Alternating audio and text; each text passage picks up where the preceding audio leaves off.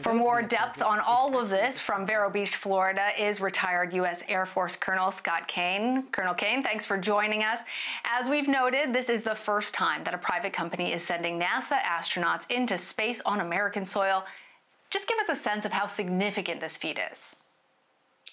Well, I think it's incredibly significant because, first of all, we used to be the leaders in space, and we gave up that leadership role 9 years ago when we stopped sending our astronauts from our launch pads. So to take this step gives us the opportunity to take that leadership role back, and that's where we rightfully belong in space, instead of ceding it to the Russians and the Chinese. Well, NASA began farming out construction of rockets to the private sector. I'm wondering if you believe that private companies are better equipped to deliver on what NASA previously provided. Well, I think it's a great idea. The beauty of our country is that we capitalize on the innovative spirit and the entrepreneurial spirit of our Americans. The great thing that the government does is it kind of sets the table.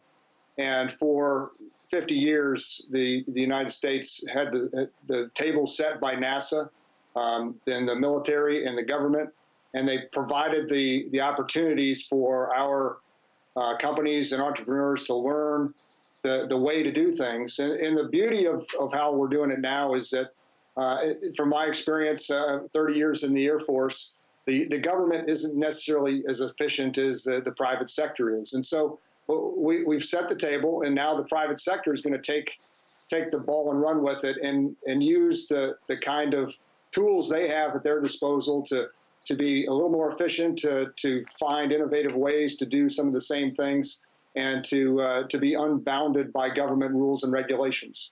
And not to say that those rules and regulations aren't important.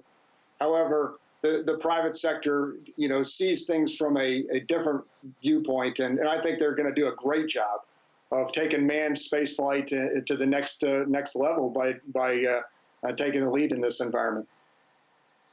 Well, let's talk about what that next level might be. I know one of the criticisms of the space program before the shuttle was shut down was that it was essentially just driving the same route back and forth between the International Space Station.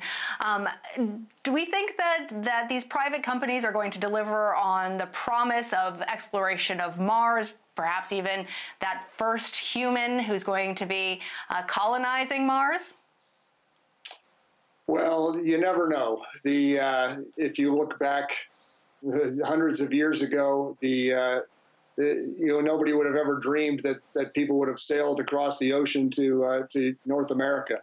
200 years ago, people wouldn't have dreamed of crossing the mountains to the west coast of the United States.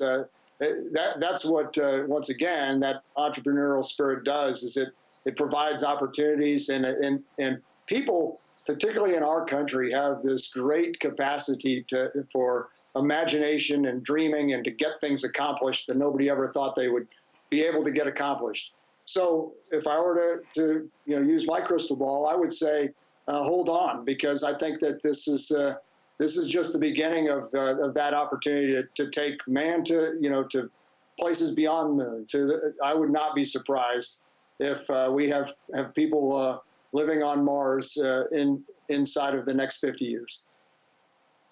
Oh, well, I love the entrepreneurial spirit, the thinking outside the box nature of space explorers. And Colonel, you're a former Air Force pilot with thousands of flight hours under your belt. I see you even have a propeller hanging up behind you. The astronauts flying today are also veteran pilots. How does the training of being a pilot in the Air Force translate into becoming a successful astronaut? Well, I think that what you learn as being a military pilot is valuable throughout your life, because you learn that, first of all, you can do something that you just dreamed of doing. Most of us that went to pilot training, we just dreamed of the opportunity to fly and fly fast. And we went through some very intense training, and within a year, you are a jet pilot who can go to the speed of sound and do something that you just dreamed about doing a year later. And then you learn a lot of great skills of how to be disciplined about what you do, to to have situational awareness of what's going on around you, to follow checklists, but to also be ready for any contingency. And so all of those tools that the pilot learns will be incredibly valuable to take it that next step to the ultimate high ground, which is space, where you have the ultimate situational awareness. You get to see the whole Earth, which, to be honest with you, I wish I had the opportunity to do what those two men are about to do now. I am with you on wishing and dreaming about that. The closest I ever came was that zero-G flight, the vomit. What do you guys call that? The vomit comet? Yeah. But moments of weightlessness, that is impressive. And the idea of being able to see the Earth from afar, I can't even imagine. Let's talk about President Trump's proposed Space Force. Can you give our viewers a little bit more information about this? How could it benefit the safety and security of the United States? And where exactly does that proposal live right now? Well, obviously, we stood up a Space Force in the last year, so it's moving forward. It's moving forward rapidly. Personally, I've been a proponent of the Space Force since I studied at the School of Advanced Air and Space Studies at Maxwell Air Force Base. I think that the great thing that the president has done is he's unleashed the power of space by giving professional space officers the control of that environment for our country. The problem I believe we have as we move forward in any new realm is that somebody is in charge that doesn't fully understand it. It was the same thing with the Air Force when the Army owned the Army Air Corps. When the Army let go and the Air Force stood up in 1947, that's when we really started moving forward very rapidly and understood fully how to fly, fight, and win in the air realm.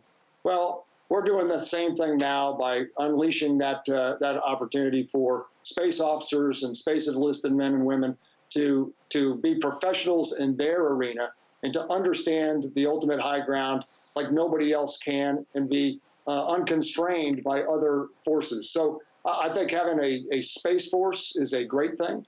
And I think that over time, it will pay huge dividends, not just in the military realm, but in the civilian realm as well, because we will have great understanding of the capabilities and threats and requirements of having a great Space Force. Well, thank you so much for joining us and watching with us, Colonel Caine.